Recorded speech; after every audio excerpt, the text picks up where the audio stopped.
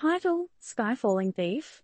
Bank burglars ceiling drop lands him straight into cop's grasp.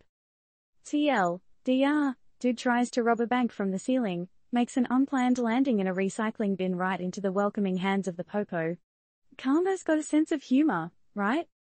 In the wee hours of a not-so-ordinary Wednesday, the universe and the Huron police seemingly conspired to serve justice with a dash of comedy. Tristan Heidel, a 27-year-old with a peculiar plan to rob a bank, literally fell short of his mission. How? By taking an unexpected dive into a recycling bin, right where the police were chilling, waiting for their unexpected guest. Now, let's paint the scene. It's around 2 a.m. Huron police officers got a ring-a-ling from an alarm at the Vacation Land Federal Credit Union. Side note, Vacation Land? Really? When they arrived, they were met with the slightly odd sight of a lonely blue recycling bin placed suspiciously beneath a roof access door. A typical Wednesday night, eh?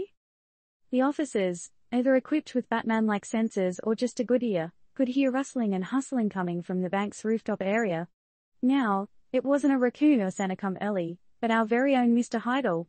And like any riveting movie scene, police body cam footage captured the drama as a backpack, filled to the brim with construction tools, nope, not Santa's gift bag, plopped down from the roof. So, what would be the next thing to fall? Money. A note.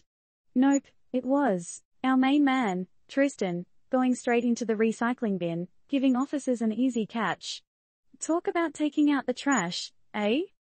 After this masterful play, Heidel earned himself charges of breaking and entering, owning criminal tools, that backpack probably wasn't for a DIY project at home, and safecracking. The lad didn't waste time and waived his preliminary hearing, letting his case roll over to the big guys at the Erie County Common Pleas Court in Sandusky, Ohio.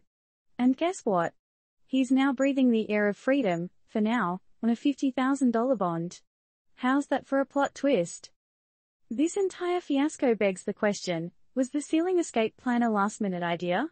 Was the recycling bin his backup parachute? And most importantly, did he ever consider a less conspicuous exit strategy? Like, I dunno, the door.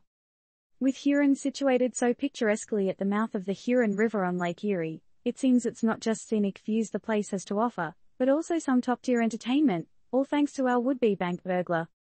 Question: if you were to fall into a new profession, would it be bank robbery or something less gravity-defying? Let us know in the comments.